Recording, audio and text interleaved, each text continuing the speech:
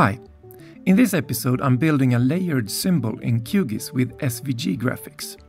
I've done this in previous episodes, but this time I want to show you a nice shortcut. I have a point layer with protected historic buildings in my hometown that I want to symbolize on the map. Using Wikipedia, I've found the sign I want to use, and check this out, it's already SVG. Just check the license to see if you can use it, and in this case it's public domain. But I'll still credit Wikipedia in my map layout. Just click to download the SVG or right-click and save as. In QGIS, I simply change the symbol to SVG marker, browse to the downloaded SVG file and open it.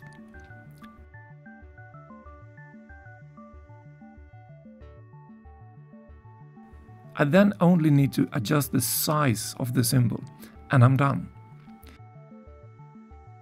Nice! If you can't find a file you can use, you could build it yourself.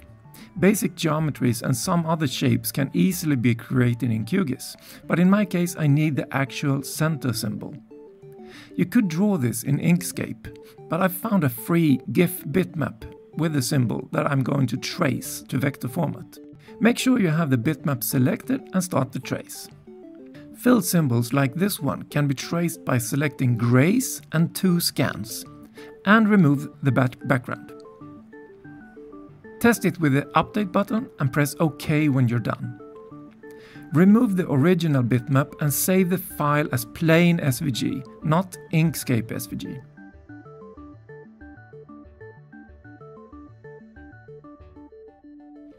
I saved the file in my QGIS SVG folder that I've defined earlier to work with the QGIS symbol library.